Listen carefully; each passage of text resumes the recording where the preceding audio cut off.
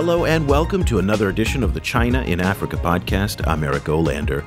And as always, I'm joined by Cobus Van Staden of Wits University in Johannesburg, South Africa. A very good afternoon to you, Cobus. Good afternoon. Cobus, typically when we talk about the Chinese in Africa, the focus is always on these loans for resources deals. And in fact, a lot of the behavior of the Chinese in Africa is actually contrary to what a lot of people think, because there's this idea that China's buying up Africa and China's eating up all the resources. And earlier this year, there was a conference at the China-Africa Research Initiative, which is the Johns Hopkins University China-Africa Study Center run by Professor Deborah Brautigam. And one of the things in her research that she found was that the Chinese investment behavior in Africa actually mirrors a lot of the IMF in terms of where investment goes. And a lot of that investment and a lot of the loans that the Chinese are doing tend to follow resource-rich countries. So a lot of it's in places where there's oil, not surprising, okay?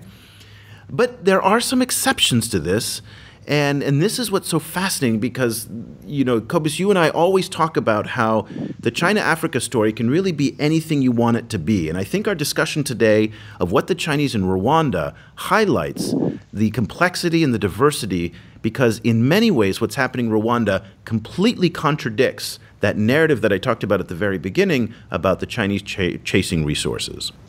Yes, because Rwanda has very little natural resources. It's a small, very densely populated country with not, a lot of minerals, not a lot of space, not a lot of forests left now. Yet there's a ton of Chinese involvement and Chinese involvement in a lot of different sectors at the same time. So let's get an insider's view on what the Chinese are doing in Rwanda. And we're joined once again on the show by Lily Kuo. Lily is, for those of you who follow China Africa, you will know exactly who she is. She's the Africa correspondent for the online financial magazine or website Quartz. QZ.com is their website. Lily's been writing from Hong Kong, and now she's based in Nairobi, and she recently did an expedition to Rwanda, where she's just completed a series of articles. Welcome back to the show, Lily. Thanks, Eric. Lily, you titled one of your articles, Rwanda is a landlocked country with few natural resources, so why is China investing in it so heavily? I think that's a great place for us to start. What is the appeal of this country of 11.2 million people, so it's tiny? The per capita income there is $1,784. It's not rich. It's got a GDP of just $20 billion, which probably makes it less than the GDP of Shanghai. What's the appeal if the numbers don't really back up why they're there? I think one of the reasons why the Chinese are in Rwanda is because it is a good kind of testing ground for other places that they might want to go in Africa. So a lot of people talk about So I would ask every sort of Chinese entrepreneur that I met there, what's the appeal of Rwanda? Why here? Why not Kenya? Why not, wherever? And they would always say things like the stability, the government, the sort of investment friendly government policies, things like starting a business takes less than 24 hours, tax breaks. And also I think probably maybe the most important thing that they said is the relative lack of corruption in the government compared to other places that they would go. Let's talk about that government. Let me just quickly talk about the government. The government's very interesting because it's the government under the presidency of Paul Kagame. And Paul Kagame was for those of you not familiar in kind of modern Rwandan history, he was the former military leader who kind of defeated the Hutus. So he's a Tutsi. He overthrew the Hutus who were responsible for the massacre in 1995, if I'm correct. 1995, 1996, is that correct? And he has basically modeled himself in many ways on Lee Kuan Yew in Singapore, and even in some ways the Chinese, where he's been focusing on social and economic development at the expense of political rights and whatnot. Am I correct there? Yes, that is the point that I made in the story, which was, it's interesting. One of Kagame's advisors tweeted the story and tweeted, like kind of credit for actually coming to Rwanda to report the story, but you kind of lost me at this idea of China as a model, and the debate over whether or not China is this sort of colonial power for this country. But I do think, but it is the case that Rwanda has looked at, maybe they're not emulating China exactly. Of course, you can't really do that, but they have taken Singapore and China and South Korea and the sort of East Asian miracle countries as models for their development.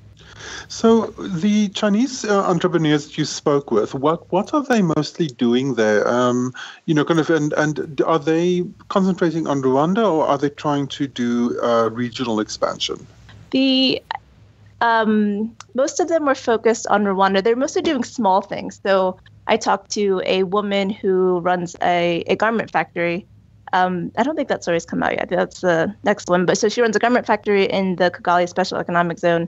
She had worked in Ethiopia and running a garment factory there. And she had run a cell phone manufacturing company or factory in Kenya, but that had closed. So, but her focus right now is Rwanda, but she would like to expand. And then another guy I spoke with was he has a car, import business, kind of like equipment, construction equipment and things like that. And I think he was focused on just Rwanda. But I guess what I noticed about these guys is that they weren't that ambitious. They weren't trying to. They just wanted to come here. They felt like it's not this huge market, but there's enough. There is demand and there is an opportunity, and they can have a little slice, and that's enough, and they can have a good life, and and just sort of live here. That reveals a little bit about the type of Chinese migrant that's there. So as opposed to the big state-owned enterprises, which are very active in places like Angola, South Africa, even the Sudans, Kenya, producing big infrastructure projects like the Standard Gauge Railway. It sounds like in Rwanda, we're talking a lot more small to medium-sized independent Chinese entrepreneurs who are migrating there. Well, for the private investment, that's the case. The big state-owned companies are in Rwanda building buildings and roads and agriculture infrastructure. So I visited a watering system. I think Sina Hydro had also built a really big irrigation system. So they're winning the bids for that. But what I thought was interesting in Rwanda is just that, there's always that assumption that, okay, China builds infrastructure in exchange for resources. But in these cases, and something that the Rwandan bureaucrats kept stressing to me is that these Chinese companies, they won the bids for these contracts.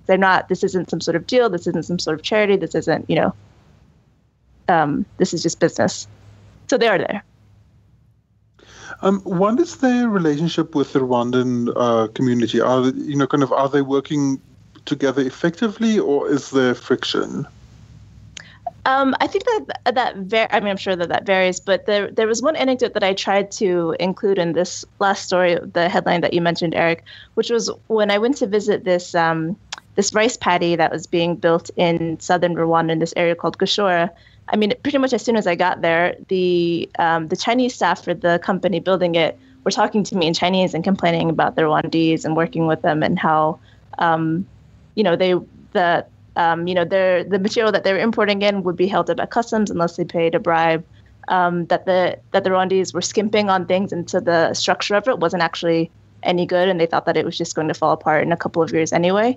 But then as soon as they walked away, the Rwandese side of it, the Rwandese guys were complaining to me in English and saying, like, ask the workers if they have water. They have to bring their own equipment. The Chinese aren't, meeting environmental standards. And it was just this interesting. And I think both sides knew that the other was talking about them too. So, I guess it was kind of obvious. But I found that really interesting. I also went to in northern Rwanda.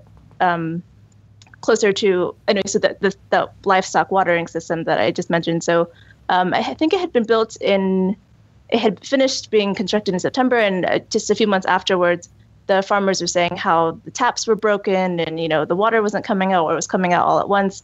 They were really critical of the Chinese and sort of looking back on the experience of the Chinese. They would say like, oh, well, when they were building things, they put up these kind of like tents so you couldn't see what they're building. And that's because they were doing something shady. They were using bad materials or whatever.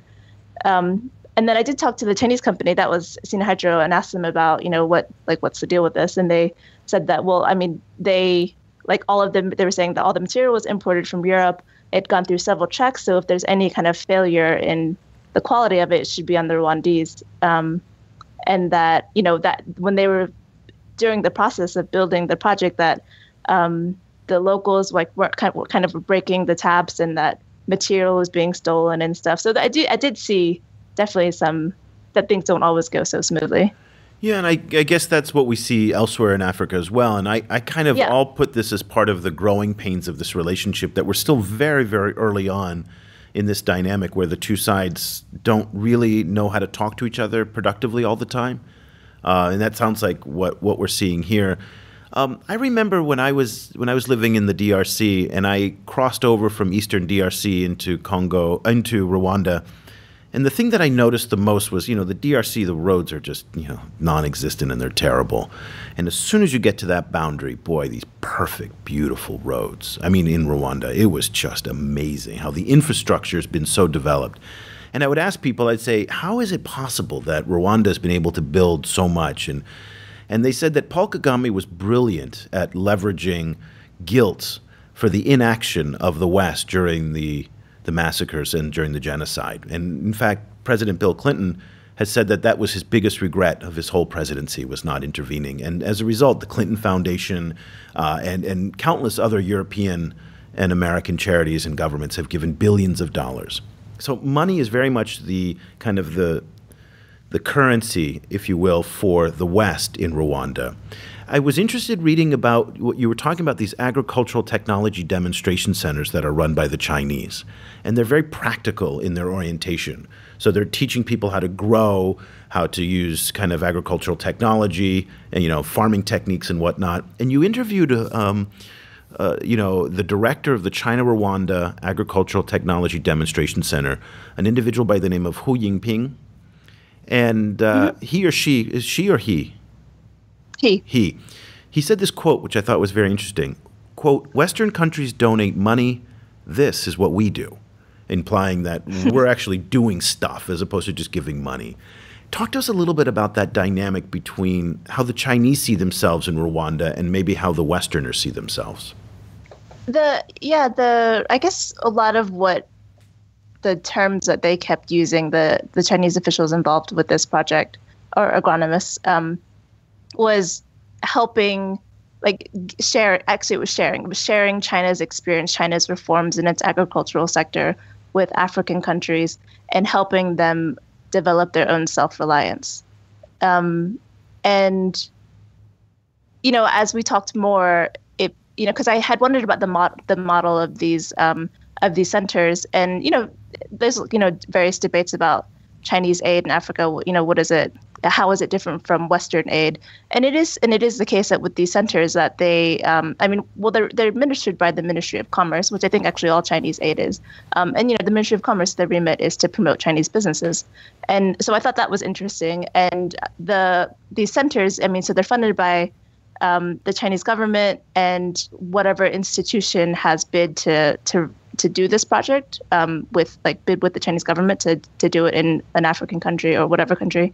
And so after a few years, they're supposed to become self-reliant. They're supposed to become a kind of business. So the center in Rwanda, I think it's after 5 years, or they're behind schedule, but they're supposed to develop this joint venture with the Rwandese I think it's with the Rwandese government, but it'll basically be a private venture, and they are supposed to make money. So they're supposed to, they want to be this sort of processing center. So they will sell equipment, the material to Rwandese companies that will get involved in the mushroom industry. So their big thing is that they want to push this particular type of mushroom farming, which I think is, one, good for food security in Rwanda, and two, good for agriculture because it prevents soil erosion. And three, this method was actually invented in this university in Fujian, and they're just looking to expand. So I guess I just wanted to explore the sort of dual nature of Chinese aid or agricultural aid through these centers, which is both this sort of development focus, nominally, and then also behind that, this, business focus, which I think the Chinese would call win-win. Yeah, but was he right? What was very interesting for Go ahead. Sorry, go ahead. Just very quickly, sorry, Cobus. Was he right in saying that the Westerners give money and we actually do something more practical? Or are the Westerners also there doing things like what the Chinese are doing, but he just doesn't know about it? I think it is kind of a more outdated view, because I do think So I spoke with some people involved in like the World Food Program in Rwanda, and they were saying, I mean, they were pretty favorable toward the Chinese project, and they were saying like, yeah, there is definitely more of a focus now on blending, like bringing in the private sector in development, because it does, it can help projects be more sustainable and self-sustaining. What was very funny for me about reading this was, all of this works. It makes complete sense. It makes great ecological sense. It's a perfect thing to do, except that Rwandese don't like mushrooms. So right. Yeah. And work goes into trying to get them to eat mushrooms. Right. I mean, they do cooking classes. I mean, I just thought it was so funny that so they train Rwandese and kind of give them help to start their own businesses. And one woman, I mean, the mushrooms that she sells, they have instructions on the package of how to, like, what to do with them. So, yeah. And also, I mean, and there was a study that I mentioned in the story where these researchers had gone to a couple other countries. I think it was Tanzania and Zimbabwe. And in some of these cases, the technology that was being promoted by these centers didn't always fit what actually suited that country. So promoting rice when maize is the staple food, and a lot of people in that country can't afford rice. I think that might have been Tanzania. So in some cases, those priorities don't work that well together. I'd like to kind of start to close out our discussion a little bit talking about the politics of the relationship. And it's a very interesting, dynamic between the Kagame government and Beijing. In some ways, it reminds me a little bit of what's happening in South Africa, where the Zuma administration in South Africa is very much, or the ANC, I'll say actually, the party in South Africa has fully embraced the Chinese model of a party-run state. They're doing a Communist Party training school, similar to what the Communist Party training school is in South Africa. And it seems like Paul Kagame and his government, is following a very similar kind of pursuit. You talked about how in your writing, how the Rwandans have been sending over government officials to train in China, how there's a very similar type of human rights dynamic. Paul Kagame himself and his government have come under severe criticism over the years for their human rights record, for attacking dissidents not only in Rwanda but outside of the country, for silencing dissidents, for having unfair elections, for not respecting, basic human rights that are agreed upon by the United Nations. And in many ways, it does look and feel very similar as an economic model to what we see in places like China. And so, there's a darker side to this relationship. And I wonder if the two are getting closer. Does that just further enhance, the Rwandan government's questionable decisions on human rights? I think it has to enable it in some way. So if one of your major partners is a country that turns the other way to those kinds of things, and then also supports a sort of like the state is always right, and anything for the cost of stability, then I think that it does have an effect. And I guess one of the criticisms that I mentioned earlier from his advisor is the idea that Rwanda is looking to China as some sort of model, and I can see how that's condescending. But it maybe not so much that China is a model, but China does set a precedent if they're such a big partner. And I did think it was interesting. So I interviewed a former Rwandan ambassador. He was the first ambassador to China after the genocide, and he said, and I just thought it was so fascinating. He said that when after the genocide, Paul Kagame went, he was then vice president, and those two sites that he wanted to see were industrial sites and historical sites.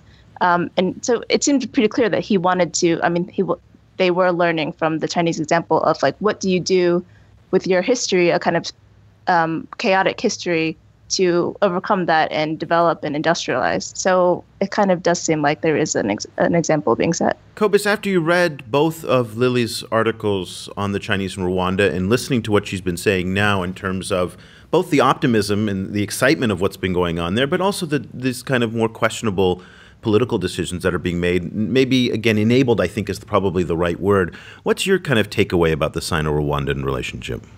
I'm probably somewhat more optimistic about it than a lot of other people. So many problems in Africa come from the incredible wealth gap and the concentration of wealth in the hands of a small elite. So it's very difficult to talk about human rights in Africa if you don't talk about poverty. And I think this is a massive problem that in Western discussions about Africa and Western aid to Africa is that the simple fact that it's so easy to have injustice if a small group of people controls everything.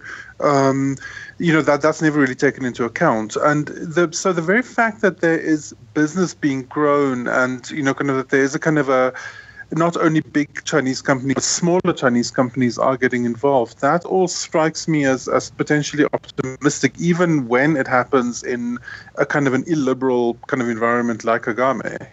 Maybe I'm really going for the silver lining here. But, if there is some form of development that already helps, but we do need to keep our eye on what form that development takes. So, Lily, you're one of the few, correspondents in Africa who's dedicated, or in part dedicated, to covering China-Africa relations, and you've covered it longer now than most. Did your reporting in Rwanda change your view, positive or negative, or change the storyline that you've had in your mind about the Chinese in Africa in any way? Well, one thing I've been thinking a lot about is something that I think in the China-Africa media circles is discussed a lot is reports that get at these like sweeping narratives, and like every story is supposed to sort of tell us about the Chinese in Africa. And I've been thinking about that because whether or not that is so in journalism. I mean, for my editors, I mean that is what they want to know. Like, what's the point of this? What's the point of this story? And when I was doing this story looking to sort of at Chinese businesses in Rwanda, I was kind of like I wasn't even sure what the story was, because I felt like I just met a bunch of Chinese people in Rwanda and they were all doing different things. And I think so I think that was just an example. So finally thinking about the question, okay, what does this say? And it does just say that there is this diversity of Chinese engagement in Africa through individuals and government officials and state-owned enterprises. And I think that I kind of knew that intellectually just based on things that experts have said, but I hadn't gotten to see it firsthand. So in that way, it did inform my view. Yeah, that's the part of the story that I found the most exciting as well, is that, again, it complicates the China-Africa story that's already very complicated, but it really defies the simple black and white narratives that are so commonly held by, a lot of people who are not as sophisticated as you are, certainly in covering the story. So excellent reporting. Thank you so much for, the great stories. 2 are already out. China is on a mission to modernize African farming and find new markets for its own companies. And another one, Rwanda is a landlocked country with few natural resources. So why is China investing so heavily in it? Lily, you said a third one is on its way. What's that one about? So that one is about a Chinese garment factory that has started this training program with the Rwandan government to train locals in textiles, and sort of the goal is to jumpstart a textile industry in Rwanda and and help like Rwandan manufacturing, which is generally the goal in a lot of African countries, and this sort of promise of Chinese manufacturing moving to Africa. But it's also connected to this movement in the East African community to ban secondhand clothing. So I guess this idea that if Rwanda starts manufacturing their own clothes, I mean, most of these garments are for export, but then that they could kind of move from that dependency on secondhand clothing. But it's really fascinating because anyway, I can talk about it more next time. You'll be able to find it over on Quartz, and you can find Quartz at qz.com. By the way, Quartz has the most badass app ever made by any company ever. It's a little thank you. It's like a chat bot kind of cool type of app. So if you haven't gotten the Quartz app, I highly recommend it. You can also follow Lily on Twitter. Where's the best way on Twitter to follow your stories and find all these great reportings that you're doing? So on Twitter, I'm at LILKUO. Excellent. And you can find us on Twitter, Facebook, all the wonderful places with all the dots and W's. For Cobus Van Staden, I'm Eric Olander. We'll be back again next week with another edition of the China in Africa podcast. Thank you so much for listening. The discussion continues online. Head over to facebook.com/China Africa Project to share your thoughts on today's show, or follow China Africa News that's updated every 4 hours, 24 hours a day, 7 days a week. The guys are also on Twitter, where you can find Cobus at Stadenesque, or Eric at EOlander. That's EOLANDER. Subscribe to the China Africa podcast on iTunes or download the mobile apps for iOS, Android, or Windows Phone. Just head over to your favorite store and search for China Africa.